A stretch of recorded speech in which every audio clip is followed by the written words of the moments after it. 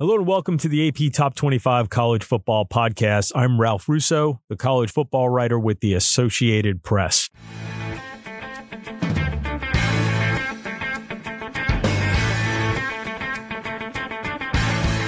It has been a very bumpy road to get to this college football season in a pandemic, and the first few weeks of this season have been anything but smooth. Still, we've reached the point where things are starting to ramp up. This weekend will feel a lot closer to a real college football Saturday than any that have come before it. The SEC begins play, the ACC and Big 12 both have all their teams playing. If all goes according to plan, according to the schedule, which might be a lot to ask, by the way, there will be more than 30 games played and 20 ranked teams in action. We are still about a month away from the Big Ten and Pac-12 entering the fray, but this will feel like the first normal weekend of college football yet. To talk about where we are and some of the most intriguing storylines of this early season, Andy Staples of The Athletic will be our guest. We'll talk about the Big Ten schedule, Miami's new offense, what to watch for in the SEC, and we'll even talk a little bit about Deion Sanders as the new football coach at Jackson State. Really? And whatever else happens to be on Andy's mind. Thanks for listening to the AP Top 25 College Football Podcast. You can find us on Westwood One Podcast, Apple Podcasts, just about anywhere you like to get your podcast. If you like what you hear, give us a good review. It helps college football fans find us, and it helps us find more college football fans. And away we go.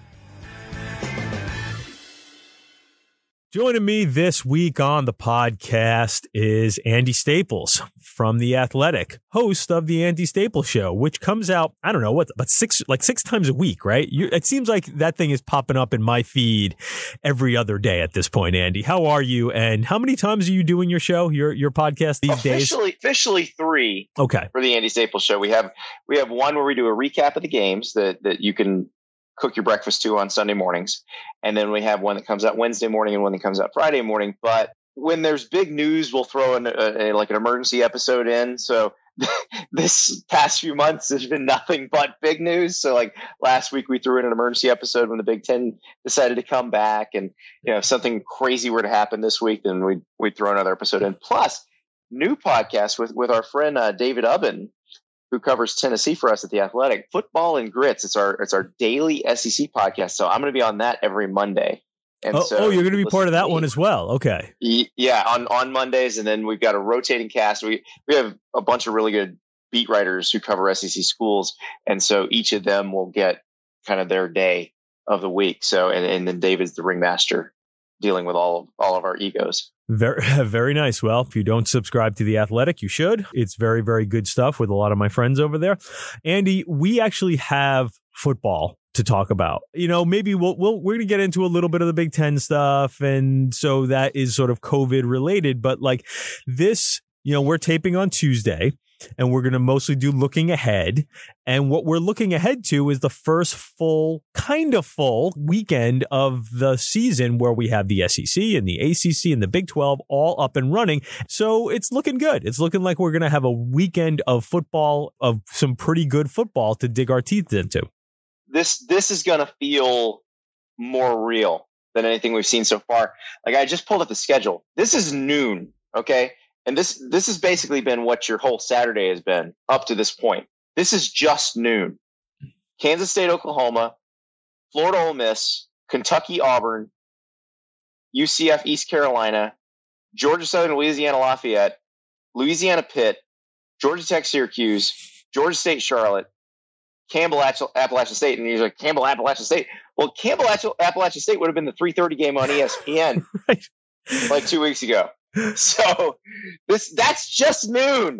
So I think it's going to feel pretty real on Saturday. Last week, Troy, Middle Tennessee was the 3:30 game on ESPN. Troy, Middle Tennessee was, God bless Middle Tennessee. They might be the worst team in FBS this year. They have been so bad. That was the 3:30 game on ESPN. So yeah, this will absolutely feel different. Before we dig into the weekend, though, I do want to sort of hit one last time on the Big Ten schedule, because it was interesting to see Listen, the headline was, "Oh my God, Nebraska!" Like Nebraska gets Ohio. Nebraska, you want to play football? You're going to have to play some football. Are you in the conspiracy theorist camp of the Big Ten went out of its way to give Nebraska a little bit of a dig there through the schedule? I don't think they went out of their way, Ralph. I think what happened was they did, the easiest way to trim the schedules back from what they had originally back on August 5th. And this is what they came up with. And they looked at it and they're like, that sounds about right. When they looked at Nebraska's, because I'm sure the conference office is not pleased with Nebraska. I think everybody who likes football in the Big Ten should be ecstatic with Nebraska and thank Nebraska for its efforts, because it was the one that came out first and said, this is wrong. It actually came out the day before the Big Ten postponed on August 11th and said, this is a bad decision. They shouldn't do this. And kept the fight to them the whole time. Ohio State joined in. Iowa obviously was all along in that mix. Penn State's football people, James Franklin and the team, and Michigan's football people, Jim Harbaugh and the team, joined in. Now their administrations didn't because they voted to postpone.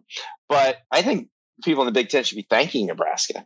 But I'm sure the conference office, which was made to look like a bunch of clowns by Nebraska, probably doesn't feel particularly bad about giving Nebraska this gauntlet to run through. Nebraska starts the season at Ohio State and then plays Wisconsin the next week, and then also plays Penn State in week 4. They are the only West Division team that has 2 of the 3 Eastern powers this year, the 3 Eastern powers being Ohio State, Michigan, and Penn State. Usually it's 4 Eastern powers because we throw in Michigan State in there, but Michigan State looks like they're going to have a bit of a rebuild year. Mm-hmm. So no other West school has 2 of the 3 powerhouse teams. But Nebraska's got that. Again, Nebraska gets Ohio State. The other thing too is Bill Moose. I don't want to completely relitigate what the Big Ten did, but I will say this. Bill Moose came out this weekend and sort of said, well, he had clearly pushed for some more tinkering to be done with the schedule to try to find a little more balance there. And Bill Moose is the athletic director for Nebraska. And I get that. Listen, your job is to fight for your school. And Nebraska has a sort of an up and coming program that it thinks could be improving. And that's no way to get your improving program on the right track, is to throw it at the wolves of the Buckeyes the first week of the season. However, it should be noted that Nebraska, Ohio State has become a yearly thing in the Big Ten. And the intent was, we have these 2 traditional powerhouse programs. We want them playing as often as possible. The other thing too is, for many years when Nebraska first entered the Big Ten, Nebraska folks would complain about their home schedules because, oh my God, we're playing Illinois and Minnesota. Like, why don't we get a chance to play the big teams like Michigan and Ohio State? So having Ohio State as a yearly game every other year at Lincoln was something of a concession, might not be the right word, was a gift to Nebraska. Hey, we're going to give you Ohio State every year. Shouldn't you be excited? And now, of course, they're saying, no, we would rather pass on Ohio State a little bit.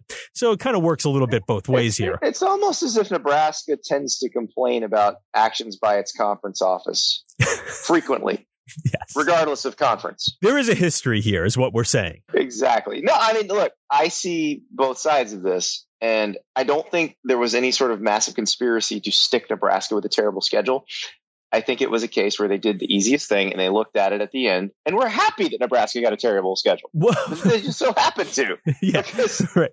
We're not gonna try to give Nebraska a terrible schedule, but we're also not going to try Nebraska winds up with a terrible schedule. Right. Well, what could be done? Yes. So it just happened to work out that way. All right. So that's the Big Ten. Let's dive into this week's games. And, Miami got a lot of attention because, hey, listen, they're 2 weeks in a row. They look like they have a real offense. And for a long time, I know you've been saying, hey, this is the offense Miami should have been playing for years.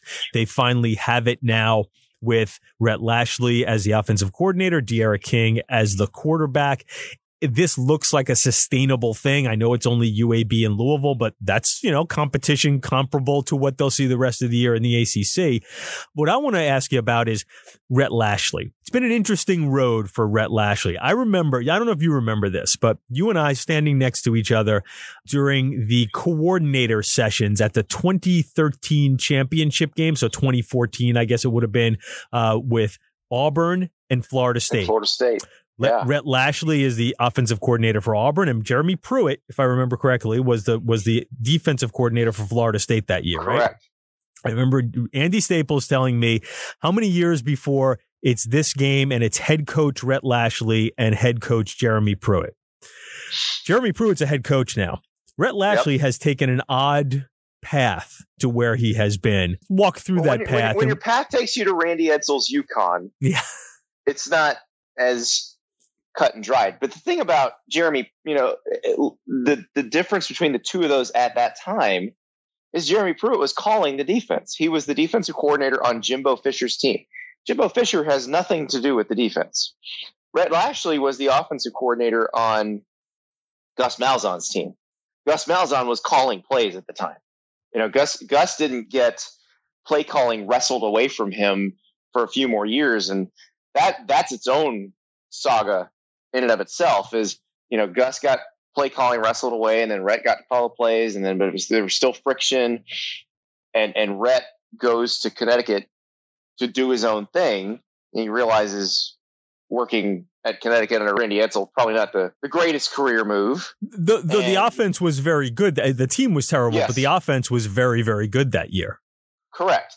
And then he goes and works with Sonny Dykes at SMU.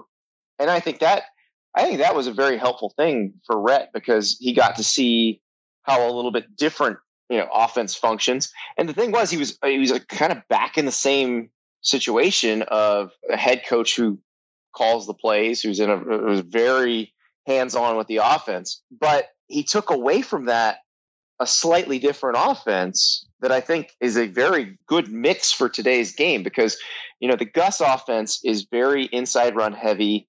If you can't run between the tackles, it doesn't really work that well in the pass game. The Dykes offense is more air raid based. It's a lot of catch and throw by the quarterback. And so if you marry concepts from those two things, there's almost nothing you can't do in that offense. And I think you're seeing that. Now, it helps that he's got a quarterback in Derek King who has played in about as many different spread offenses Rhett Lashlee has coached in. Listen, I haven't been able to break down the X's and O's of where this offense is. I've just watched the two games. Does it feel closer to the Gus offense to you? Because that's what it looks closer.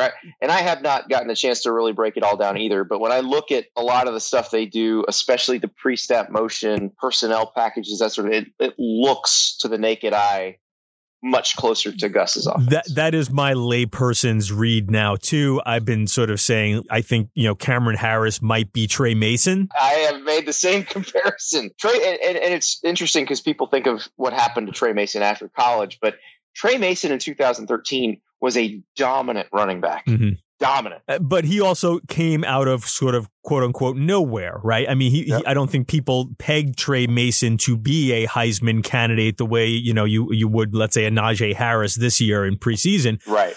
So it was clearly also being married into that offense where, again, a lot of inside stuff, a lot of that motion that moves people around. Listen, Louisville had some titanic defensive bus on Saturday. So bad. But some of that, I think, is at least a little bit of a byproduct of you're moving some people around and you're trying to get some of that eye candy to get people to be confused, make bad decisions. Now, again, Louisville made some really bad decisions.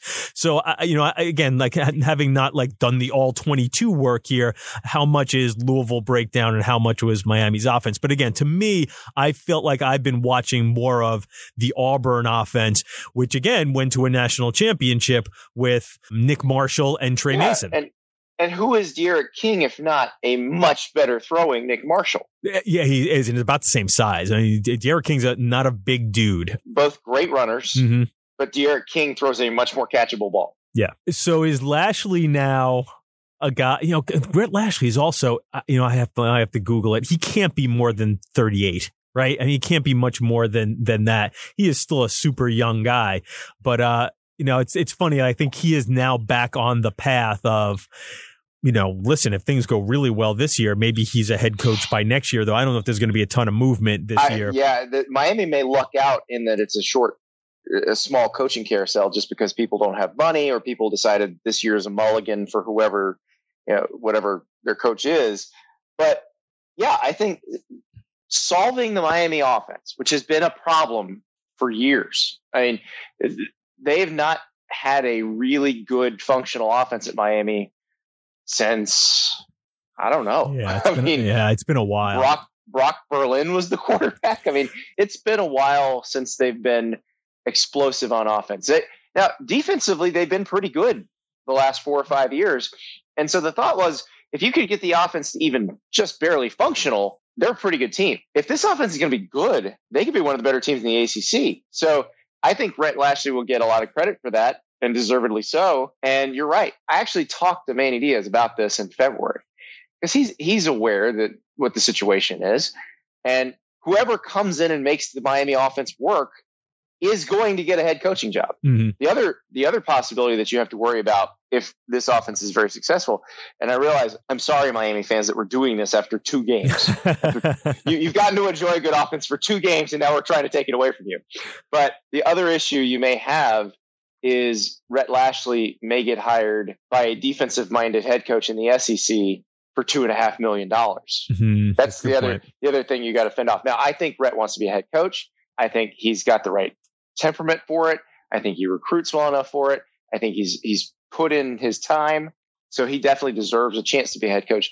But if the right opportunity doesn't come along, an opportunity like that may come along too, and he would just have to decide what he wants. And honestly, I think being the offensive coordinator for a defensive-minded head coach, where people know, so now there's no mystery anymore. It's not what percentage is Gus calling and what percentage is Rhett calling. Rhett is calling 100% of the plays. Mm-hmm. It's working. So he will have a chance, I think, to improve upon his stature as the season goes. And if there are head coaching jobs, I would imagine he would be at the top of some lists if this offense keeps doing what it's doing. So now you mentioned functional offense, and it's been a minute since we've seen really functional offense at Florida State, and that's one of the big games this week. It's going to be the 8 p.m. game. We're getting a ton of the U right now, right? 2 weeks in a row, the U is in prime time. Florida State. Mike Norvell's debut looked a lot like a lot of Willie Taggart's games, which was, wow, we got this offense humming in the first 2 drives, and then that all goes away, and then the defense, which is pretty good, can't keep up and gives up a lead, and Florida State has lost again. Now Mike Norvell has tested positive for COVID, so he will be out this week, at least on the in-person duties.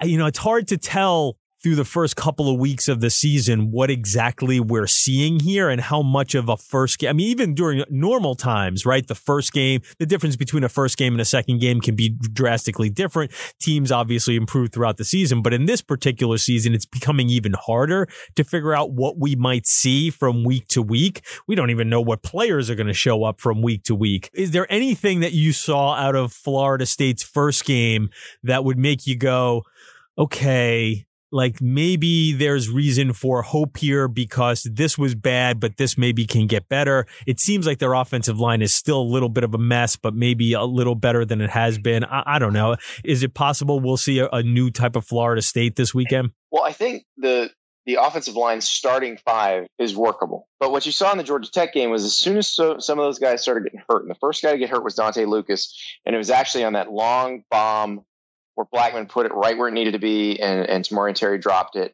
and it would have been a walk-in touchdown right at the end of the first half. It changes the game, really. Dante Lucas gets hurt on that play. I would argue that his injury changed the game more than the drop touchdown pass changed the game, because he was the first member of the starting 5 to go down.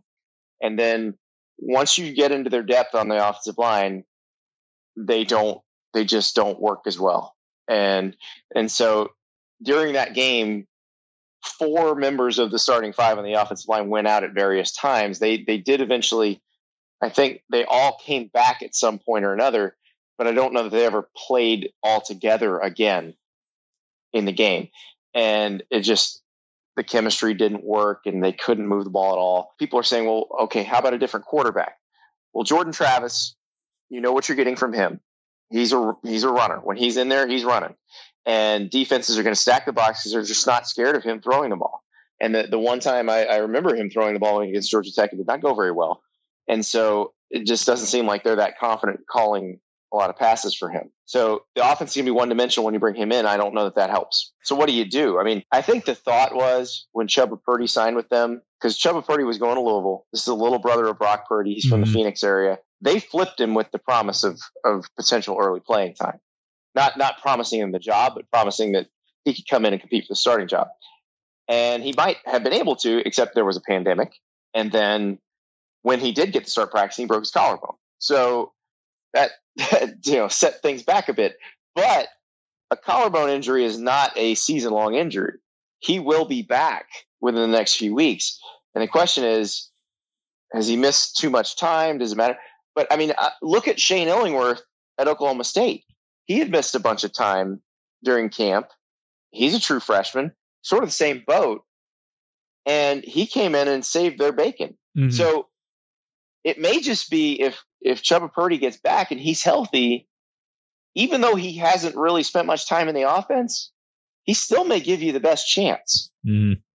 So that's something they need to, they'll have to evaluate and think about going forward. But, that's the thing that I was wondering was if Chuba had been healthy, would he have been the day one starter? Fill in the blanks for me here, because a lot was made of when Georgia Tech beats Florida State of Jeff Sims, who is a nice freshman quarterback for the Yellow Jackets. He had been a Florida State commit. Was the situation where Norvell wanted Purdy and that's why Sims left? Did he flip his commitment to Georgia Tech? Florida State had Sims committed under Willie Taggart. When Taggart was fired, Sims took a couple official visits. He took an official visit to Maryland and one to Georgia Tech because he didn't know who was going to get hired, didn't know what was going to happen, didn't know if that person was going to want him when he got there. And so Norvell gets the job. Norvell had liked Tate Rodemaker, who's from Valdosta, Georgia, at Memphis. But Rodemaker had not been interested in Memphis. He ended up committing to USF, where former Valdosta State coach Kerwin Bell was the offensive coordinator. That staff got fired. Rodemaker suddenly on the market. And Norvell picks up Rodemaker, but they were always going to take two QBs in the class. Right, because they had been way behind a QB at Florida State. Willie Taggart had not taken a high school quarterback yet. So he didn't, in his first two classes, he didn't take a high school quarterback. So they were going to take two. And Kenny Dillingham and Norvell. Kenny Dillingham is the offensive coordinator at Florida State. He's a former Phoenix area high school coach. Norvell worked at Arizona State, knows that area well. So Chuba Purdy was a big deal in that area. And the fact that he might be interested because of the idea of early playing time, because Malik Cunningham was pretty entrenched at Louisville. That job was not going to be open. Mm-hmm. And so the pitch to Chuba Purdy is you may be able to come in and play.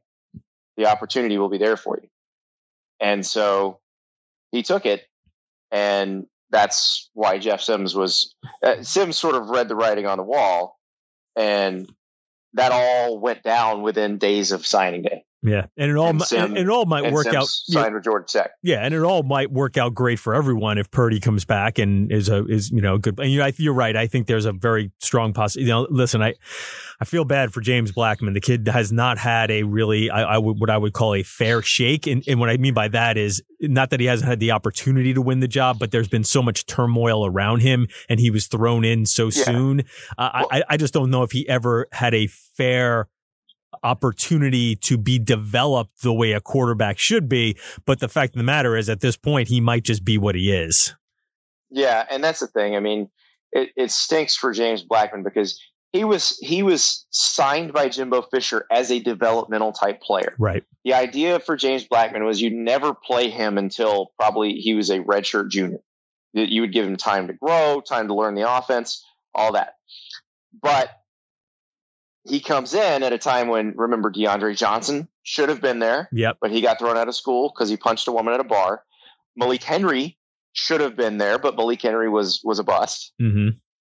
And so there wasn't anybody behind DeAndre Francois when Francois got hurt against Alabama in the first game of the 17 season. And so James Blackman got thrown in, and right, all of that developmental time is gone. He's just suddenly running for his life behind a bad offensive line, playing a very complicated offense that he wasn't supposed to have learned yet. So, I mean, that's the thing. He sort of came out behind the 8 ball, but yeah, I think we might be to the point where this is what you're going to get with him, and you know that. So you have to make decisions based on that going forward. So since we're in Florida, let me ask this question, because Dylan Gabriel said it. UCF, he called the UCF quarterback, said, we are the best team in Florida after last week when they beat Georgia Tech. They beat the brakes off of Georgia Tech.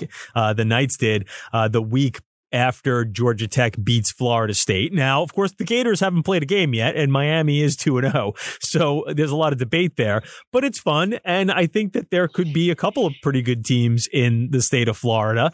Can I make an alteration to it? Because I don't know who the best team is. Again, like you said, the Gators haven't played. Miami looks good. But with all due respect to Kyle Trask and De'Aaron King, former Manville High School teammates, who I think are both great quarterbacks. Yeah. I think Dylan Gabriel is the best quarterback in the state of Florida. You have a hard time convincing me he's not. And Trask is very good. And again, De'Aaron King has looked very good. But boy, I think Dylan Gabriel has a chance to be, a top he's 5 or 10 quarterback in the country, like 5 quarterback. He has a chance to be top 5 by the time he's done. I think he could be a legit Heisman guy. He looked really good last year, even as a freshman. I love the fact that, and I love the fact that this offense loves to go deep, that they do not shy away from taking shots. And he does it really well. Yeah, I like him a lot. I went on a rant on my podcast on Sunday because it just bothers me that for the most of his recruitment, Dylan Gabriel was going to Army to run the option. Like he was committed to Army. How did that many college coaches watch video of his games and think, no, sure, let's go let him run the option? Now, how do you watch him throw a football on video and not immediately call and say, you know what? I'd like to look at this guy a little further. I mean, for UCF to get him, it took Mackenzie Milton, their quarterback who was starting at the time, who played at the same high school. Mm-hmm. Dylan Gabriel was his successor at that high school. Mackenzie Milton kept going to Josh Heupel on Friday nights during dinner before, they're at the game at the Ghost Hotel or at the hotel on a road game site, and they're having dinner. And Mackenzie Milton's going to Josh Heupel. You got to check out my guy. You got to check out my guy. You got to check out my guy every Friday night. And Heupel's finally like, shut up. Fine. I'll look at him. And he looks at him. He's like, oh yeah, we need this guy. And so he gets committed to UCF, and then USC and Georgia jump in. But like, how is everybody not all over this dude? It brings me, you mentioned Heupel. I think a lot of people were a little skeptical when he was hired as the replacement to Scott Frost because he had a little bit of a rough ride, right? Heupel was a guy who got bounced by his alma mater, Oklahoma, as an offensive coordinator, and he landed at Missouri and did a good job there. But I think there was just this skepticism of like, hey, UCF is in such a great place, and like Josh Heupel, that's like sort of the best you can do there. And there was this, which happens a lot, this thought that, well, they just wanted somebody who wouldn't leave quickly, right? They just had a deal with Frost where Frost did great, but he was gone in 2 years, and they zoned in on Heupel because they figured like, here's a guy we know we can keep around for a little while. And those type of hires, have a track record of being a little iffy. But I got to tell you, I mean, considering the expectations at UCF when he walked in there and how well they have played so far, and maybe to a certain degree, I don't know Heupel that well, but I've gotten to know him a little bit. Maybe he was like the right guy to replace Frost. Frost is certainly a little bit of a hard ass, and not that Heupel's not a tough coach, but I just wonder if there's a certain, like there was a different approach that Heupel brought in there that might have been a good complement to the way Frost was building things, and it's really worked out great for UCF. And again, considering the level of expectations, it's been pretty impressive what Heupel's been able to sustain there. Oh, it's very impressive. And the thing is, nothing of what he did at Oklahoma suggested this was going to happen. Mm-hmm. And he had to go rehabilitate his career. He had to go to Utah State, and then he was at Missouri. And you still didn't know that he'd be able to manage a program like this, but he's been fantastic there. I mean, let's be honest. He won a bunch of games his first year. He was undefeated in the regular season. They lost to LSU in the Fiesta Bowl, which when you look back on that now, you're like, oh, because you could, when you watched Joe Burrow in that Fiesta Bowl, you could see the seeds of what was coming. Yeah, we didn't realize it at the time, but yes, that was the hey, this is what we got in store for you next year game. Yeah, so they lost that game. That's the only game they lose his first year. And then last year they lost 3 games by a total of 7 points. I mean, they were a good team last year. They happened to play some other good team. Now they shouldn't have lost to Tulsa. Let's be honest. That shouldn't have happened. But losing to Cincinnati, there's no shame in that. Mm-hmm. Losing at Pittsburgh's got some really good players. They haven't put it all together, but they got a bunch of NFL talent on that roster. So I don't really kill Heupel over that one either. I think he's done a really good job there. And I'm excited to see the American race this year because I think Luke Fickell has a great program going at Cincinnati. It looks like Ryan Silverfield has done well in the takeover at Memphis, although they can't seem to get the COVID stuff under control. Got to get on the field. Yeah. You've got Houston with a much improved roster, so they're going to be an interesting piece of that puzzle. I just think that's going to be a really interesting conference, and the team that wins the American is going to be pretty good. And you forgot the team that I think has been getting a little overlooked, and that's SMU. Yes, with all that offensive firepower. Well, I think a lot of people, and I think it's fair, looked at SMU last year and saw, they won a bunch of they won some close games. They had a very high powered offense. They sort of tailed off a little bit toward the end of the year.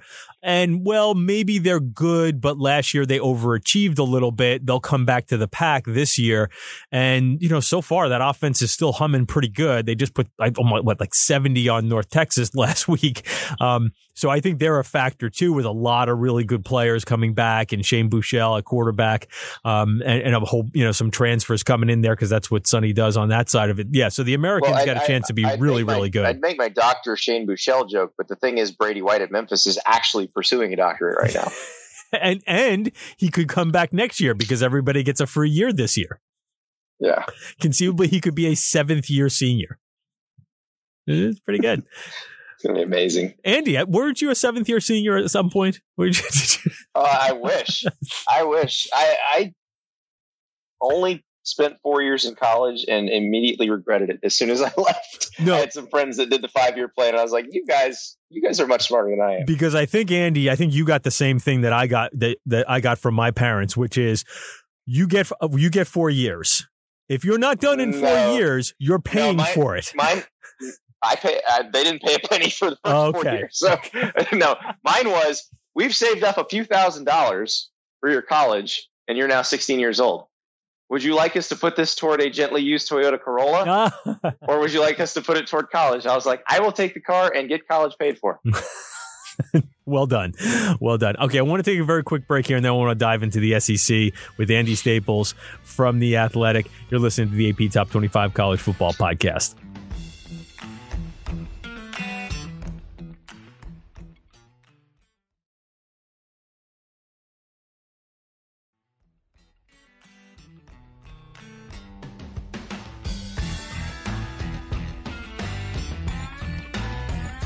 We're back on the AP Top 25 College Football Podcast. Joining me today is Andy Staples from The Athletic. You can hear him at least 3 times a week, sometimes more, on the Andy Staples Show podcast.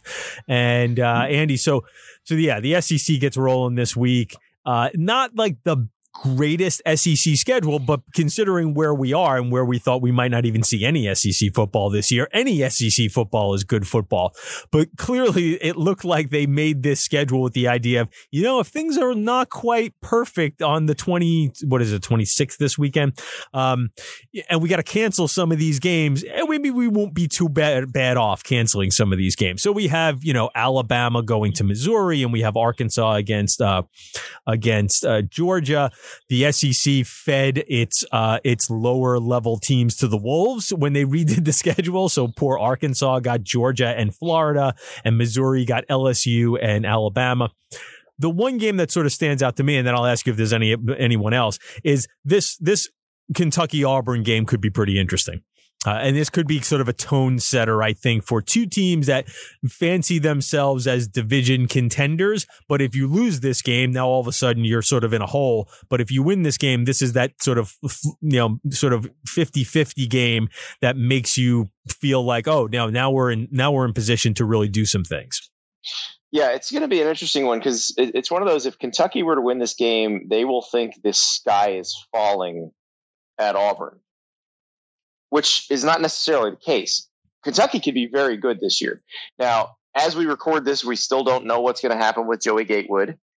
Mark Stoops insists there is no quote-unquote gentleman's agreement between Kentucky and Auburn for Auburn to support Joey Gatewood's eligibility this season in return for him not playing against Auburn.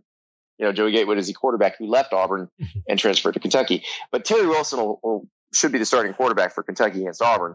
Well, but it should also be noted that Stoops has insisted that, Wilson's a quarterback, and, and that wouldn't necessarily, that wasn't necessarily going to change with Gatewood. Right. And plus Terry Wilson was probably going to be the starter whether Gatewood could play or not. Most likely. I think that's probably the case. Who knows if it's a regular season and Gatewood's been playing since, the spring, but considering everything, how we got here, Wilson was probably going to be the starter. Yeah, and the thing is that the Kentucky offensive line should be pretty good. You look at Darian Kennard, Landon Young, Drake Jackson. There's some pretty good players on that line. So I would imagine they're going to be able to move the ball a little bit. I'm excited to see this Auburn offense with Bo Nix, in his second year, because he had some moments last year as a true freshman where you're like, oh, golly, he looks like a true freshman.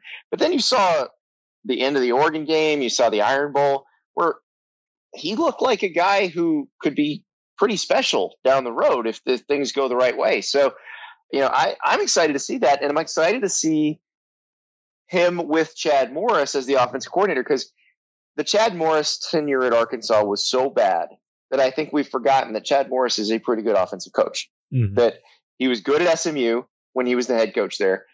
He helped build Clemson's offense, laid the foundation for what it was going to be, and convinced Deshaun Watson to go there. Let's be honest. Mm-hmm.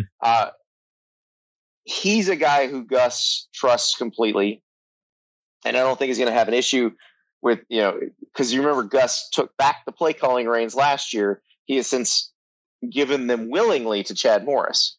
And the history of this is when Gus was a high school coach in Arkansas and Chad Morris was a high school coach in Texas, they very much shared notes quite a bit on how offensive football should be played.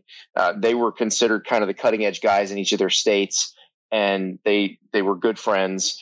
And so I'm excited to see how that relationship works, because I think those two together, especially in a year like this, where I feel like because of COVID, because of personnel limitations you're going to have, week to week, you don't exactly know what you're going to have. A lot of stuff's going to have to be drawn up in the dirt. And I'll take the two guys who were state champion high school coaches drawing stuff in the dirt and figuring out different ways to use people, because that's what you have to do when you're a high school coach. I think it's very interesting that this is all happening this year when those two guys are together. Yeah, I'll be very interested to see what that offense looks like as well. They've got really interesting playmakers on the outside, really fast receivers, and if Nix could sort of exploit them. What they don't have is that sort of obvious bell cow running back, and we don't know what Auburn's offensive line is going to look like this year. So you just find yourself thinking like just what you said, like Gus's offense is so inside, run heavy, and really we always think of Gus's offense being at its best when it's that. And Nix looked like a freshman for so much of last year and never really maximized what he had on the outside with those receivers. And if they could find the right blend there, this could look like a completely different offense. This could look completely different from last year. And you're probably not going to have the defense to lean on as much as heavily as you did last year because you don't have those you don't have a couple of those monsters up front, and the secondary's been depleted. And Seth Williams doesn't get as much pub as some of the other really good receivers in the SEC. And look, let's be honest, Jalen Waddle, Devontae Smith, potential first-round guys. Jamar Chase at LSU last year was the Blitnikoff winner. It's a crowded room trying to get in the SEC, trying to get. It's hard to get attention as an SEC receiver, but Seth Williams is a really good one. And then you've got Anthony Schwartz, who is the fastest player in college football, like laser timed fastest player in college football. They haven't quite figured out all the best ways to use him yet, but that's another thing. I'm intrigued by what has Chad Morris cooked up for this guy, because you would think he could be a pretty good weapon. What else looks interesting to you in the SEC? Again, you've got Alabama should be just fine. And, the one, actually, I'll say this. The one that jumps out to me, the other one is the Pirate going to LSU and what Mississippi State looks like under Leach against an LSU team that, is maybe the most fascinating team in the country just because of all that it lost, but all it still retains. Well, that's the thing. I was looking at the LSU depth chart that got released on Monday, and I was like, wow, there are not a lot of bold names on here. Bold names are the returning starters, by the way. And there are not many of them. But they've recruited so well since Ed Orgeron took over. I'm really not worried about LSU. I am not worried. Like, maybe they're not national championship caliber this year, but they are interesting all-season caliber. Mm-hmm. I'm not worried about them in terms of talent. I'm curious to see what Mississippi State looks like under Mike Leach. KJ Costello, we assume, will be the starting quarterback. Garrett Schrader's already been moved receiver. So, that's what we can expect. And Costello at Stanford played the much more complex offense. The air raid's easier to learn, and you've seen people come right in and perform well. Gardner Minshew came in as a transfer and took over that offense and was fantastic in it. So it's doable.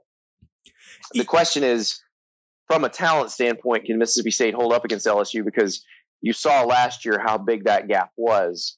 And it's interesting because Mississippi State LSU has been kind of a benchmark for that. Because remember Orgeron's first full season as the head coach, they went to Starkville and Mississippi State just annihilated them because LSU had basically 3 healthy defensive linemen.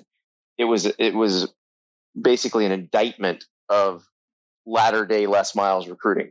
Like, they were so bad on both lines of scrimmage at LSU. And then last year, you saw how far they'd come in 2 years of recruiting under Ed Orgeron. So my guess is you're still going to see that talent gap. But I am fascinated with Leach and Mississippi State, because even though there is a talent gap, where has Leach ever been that there wasn't a talent gap? There's a talent gap between Texas Tech and a lot of the upper crust schools in the Big 12. There's a talent gap between Washington State and upper crust schools in the Pac-12, and he still managed to win. This will still be the most talented team that Mike Leach has ever had. From a purely athletic standpoint, this will be the most talented, most athletic team he's ever had. The difference is that will also be the most athletic competition he's ever faced. Right. So relative to the competition, we'll see how it works out. And you say without question, it is an easier offense, quote unquote, easier offense to learn and to grasp, especially if you're a guy like KJ. You would think if you're a guy like KJ Costello, if you're very smart. Think about it. Gardner Minshew is exceptionally intelligent. But Gardner Minshew had played in a bunch of offenses, so he understood all of the basic concepts, and so it was easier for him to internalize what Mike Leach was teaching him and then perform it on the field. I think KJ Costello would probably be in the same boat. It's also a heavy repetition, though. What Leach will always say, that we don't do a ton of things, but there's a lot of things that are sort of it's almost option football, right? If the defense does this, we do this, we react to what the defense is doing. So it's heavy repetition, and I just don't know what kind of repetition they've been able to have in an off season where everything's been blown up. Yeah, that's the part you wonder about, because this would have been done in spring football and then would have been layered upon doing voluntary workouts, 7-on-7 type stuff over the summer.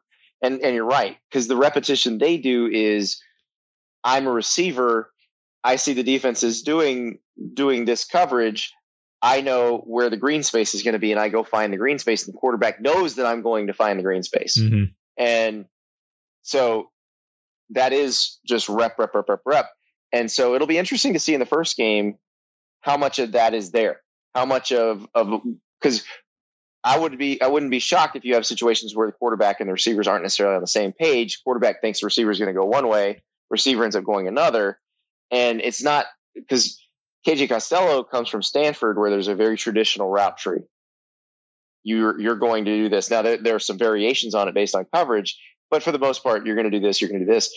It's a different language in the air raid, where you're more looking for a space than this is what the play calls for. So that means I'm going to run this route, or if this guy is here, I am then going to run this route. Air raid is more trying to find a little bit of open space. So I am curious about that, but it's going to be fun. It's Mike Leach in the SEC. We've been waiting for this. The other place that's going to be fun in the SEC in Mississippi is at Ole Miss, because it's Lane Kiffin. It's Lane Kiffin in Oxford, and we will see what that looks like when Florida comes to town this weekend. Now the Gators are expecting big things in Dan Mullen's. I think this is Dan Mullen's third year. Yeah. So, at this point, they're expecting to maybe beat Georgia and play in a playoff. They're wanting to win an SEC championship. Just being in contention is no longer the thing there. And they may have the pieces to do that. Interested to see what happens with Ole Miss. We talked a lot about quarterbacks, right? They've got, John Reese Plumlee, right? It's Reese. John Rice. It's Rice. Oh, John Rice Plumlee, who is a hell of a runner and worked great for Rich Rodriguez last year in that offense, but Matt Corral might be the better fit in Lane Kiffin's offense. And, again, we haven't had a lot of access to these teams, but if you read the reports coming out of Mississippi, sounds like Corral might be the first guy taking snaps, even though both might play on Saturday. What do you think about the Gators and Ole Miss? What are you looking for out of that matchup? Florida should be able to win this game pretty easily, just because Ole Miss's roster is still fairly depleted. Florida's offense, of all the teams that were kind of set up to deal with some of the difficulties that the pandemic has thrown at football teams and the limitations in practice, Florida's, think about some veteran receivers that even though they have 4 receivers from last year's team that are rookies in the NFL right now, they spread the ball around so much. I think they had 11 guys catch double-digit passes last year. So they've got 3 guys that have played quite a bit. And Kyle Pitts is a tight end officially, but he's a wide receiver. He's the best pass catching threat they have. But then you also have Trevon Grimes, you have Jacob Copeland, who played decent roles last season, who will not be surprised by anything that they see. So you would imagine that Florida's offense should be humming pretty good from the get-go.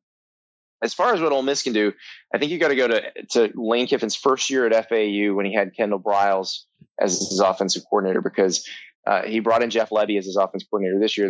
These are all guys who were, Kendall Briles is Art Briles' son. They're all Baylor based. Jeff Lebby is Art Briles' son-in-law. Mm-hmm. So they work together at Baylor.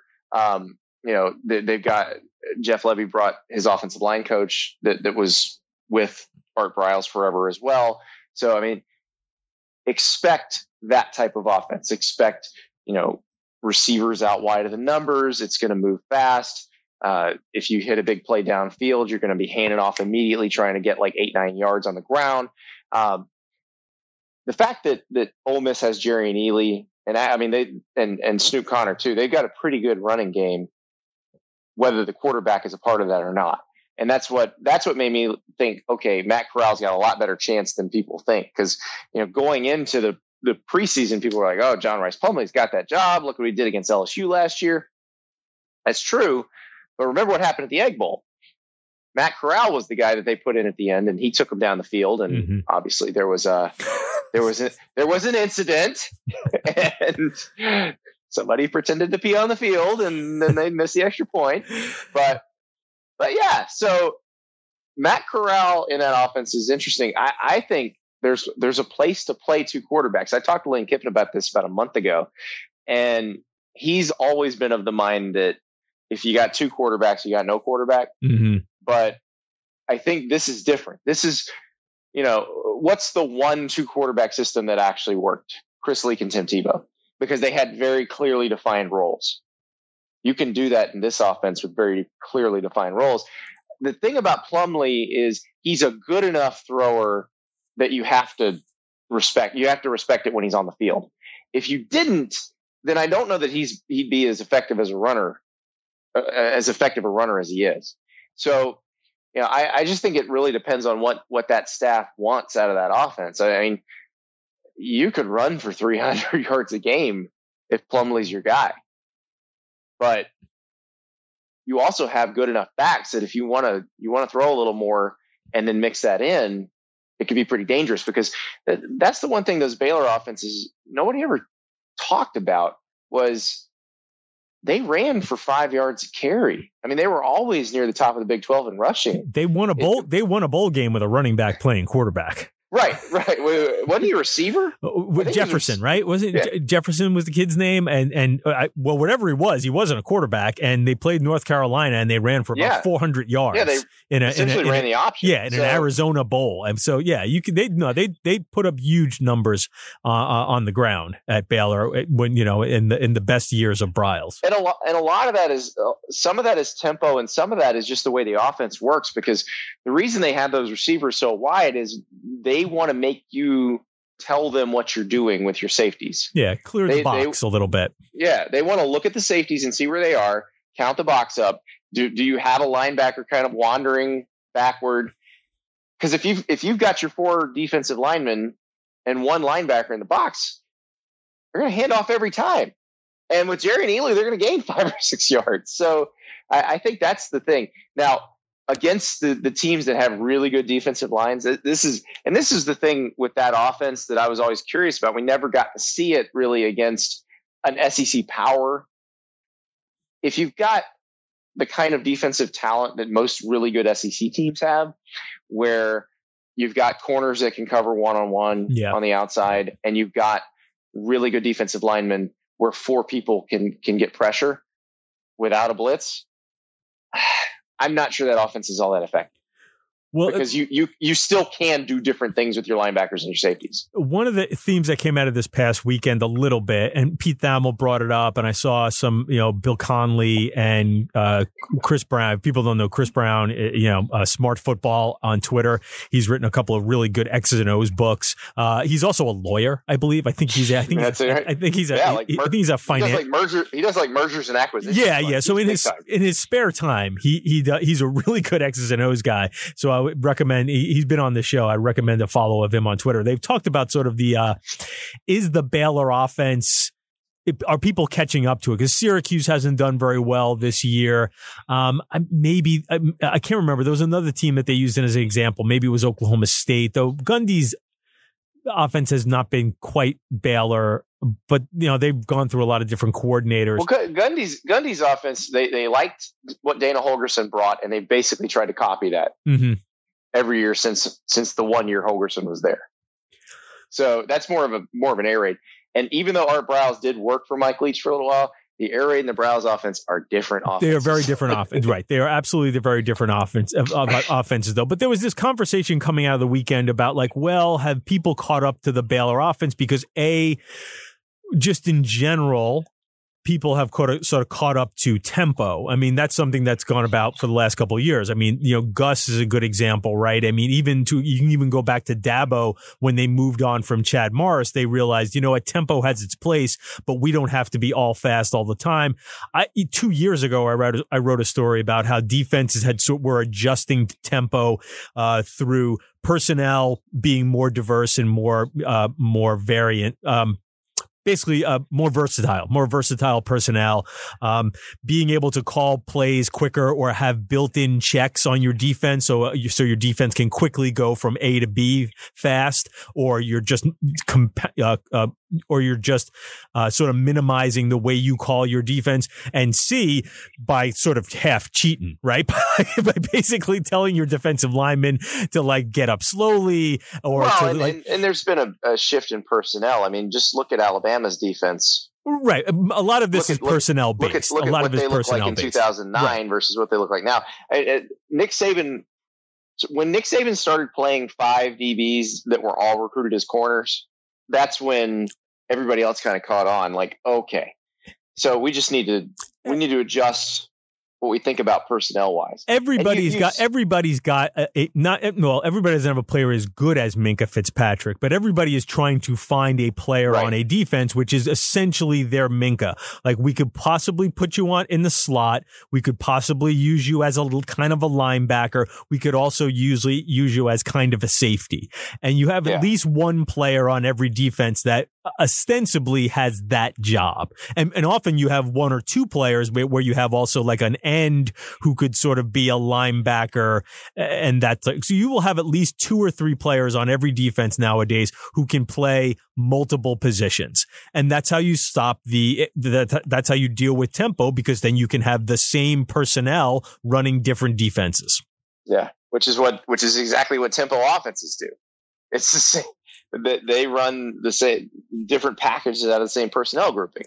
And so the thing with the Baylor defense is a few years. Yeah. The thing with the Baylor offense, I think one of the conversations was, because it is very simple, right? We're going to keep these wide receivers way out to the side, and we're not doing a ton of, we talk about like how simple the air raid is. The Baylor offense is much more simple when it comes to route trees and things like that. A lot of times it's just, okay, you two run deep, you two run 8 yards and stop, right? Mm-hmm. And that's pretty much it. And the quarterback's counting the box, and he's pretty sure he already know there may be some RPO in there, but a lot of times he knows whether he's handing off or throwing pre-snap, and just because he's counted the box. Right. So there's been some conversation that offense has been sort of caught up to, and we'll see how that works out. And that's why I am fascinated to see what Lane might do, because Lane's always been a very creative guy offensively too. If he's sort of incorporating, because he had Kendall for a couple of years, and if and he brings in Letty, if they're going to try to make the Baylor offense work, but how will they make the Baylor offense work? What variations of the Baylor offense will work for Ole Miss, or will Ole Miss try? Well, and that's the thing with Lane there. Don't expect it to look just like what he ran at FAU when Kendall Briles was there, or what the Briles offense was at Baylor. Lane's offenses are pretty bespoke. Like, think about the differences between the 2014 Alabama offense and the 2015 Alabama offense and the 2016 Alabama offense. Those are 3 very different things, all based around the same playbook, but run in very different ways. So I think he'll build it around what he's got. The thing is, and this is what he told me with Corral and Rice Plumlee, or John Rice Plumlee, is you're essentially building 2 different offenses. Mm-hmm. One for Corral and one for John Rice Plumlee. And you know what? Maybe that's doable. Maybe that works. So the last thing before we get you out of here is, we were all looking forward to trips to Mississippi this offseason that didn't come about, because we were all going to go do the story of Lane Kiffin's in Oxford, Mike Leach is in Starkville. Isn't this a wonderful place to be? Then this past week, Mississippi football got even more interesting, because Deion Sanders is now the coach of Jackson State. Now, if anybody's ever been to Jackson State, and I have been to Jackson State because I lived in Jackson, Mississippi for a few years, and when I was covering, I've been to Millsaps College, man. I live not far from Millsaps, and really not that far from Jackson State, quite frankly. They're pretty close together. Yeah, Jackson State. In fact, the year I started covering sports in Jackson, they had 2 first-round draft picks: Rashad Anderson and Sylvester Morris. If people remember those 2 guys, yeah, it was pretty wild. They had a corner and a wide receiver who were both really, really good. Anyway, so Deion is now. Deion had come up in a couple of coaching searches, like the Florida State, and it was sort of laughed at, like, nobody's going to hire Deion. He's never coached before, though he's done some coaching at the high school level. Jackson State kind of went for it, and they busted out all the stops, and they had a big introductory press conference with Deion yesterday.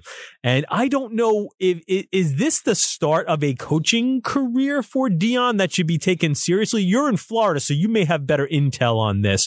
Like, what should we make of this for Deion? Is he serious about trying to make a career that goes well beyond Jackson State, or was he just looking to sort of get in the game and see what happens?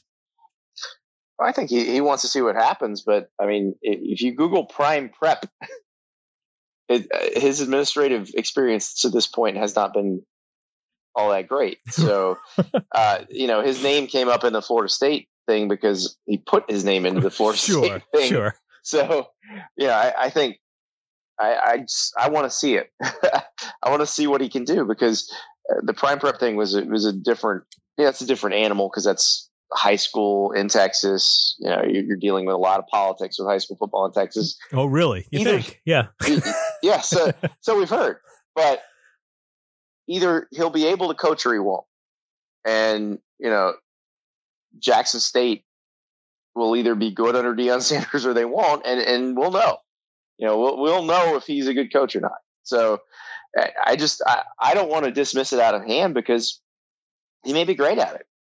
Now, I feel like you should give anybody a chance, and no doubt, certainly they're going to get attention from a recruiting standpoint. When Deion Sanders is interested in you, that's pretty big news. Which is what they really wanted. Yep. So let's see what he can do. Let's give the guy a shot. I think it'll be entertaining, if nothing else.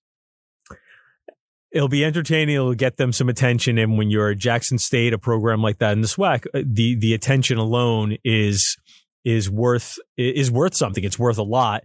But I am just fascinated to see if he can do this from the idea of actually putting a program together, right? I mean, like the fact of the matter is there's a lot of stuff that goes into running a college football program that involves, especially at that level, that involves a lot of nitty gritty work, right? I mean, It's, especially in the SWAC, we're not at the point where you're drawing the lines on the field. You're not that level, but you're just doing a lot of hands-on dirty work when you deal with that level. And I'd be interested to see if this works and if he's going to embrace that, because it would be really fascinating if a guy who's as big a star as Deion Sanders does really embrace that. And all of a sudden, a couple of years from now, we're thinking, wow, maybe Deion Sanders can really do this and can really move on to bigger and better things in coaching. That's the thing. If you're successful at that level, you're working your ass off. It's hard work. It's not Alabama where there's 90 people there to do something for you. A lot of times there's you. So we'll see exactly how bad Deion wants to be successful as a coach, because he will have to work very hard to be successful there. Andy Staples is from The Athletic. You can read his work at The Athletic. You can also listen to him about two or three, at least 3 times a week, and sometimes more, on the Andy Staples Show.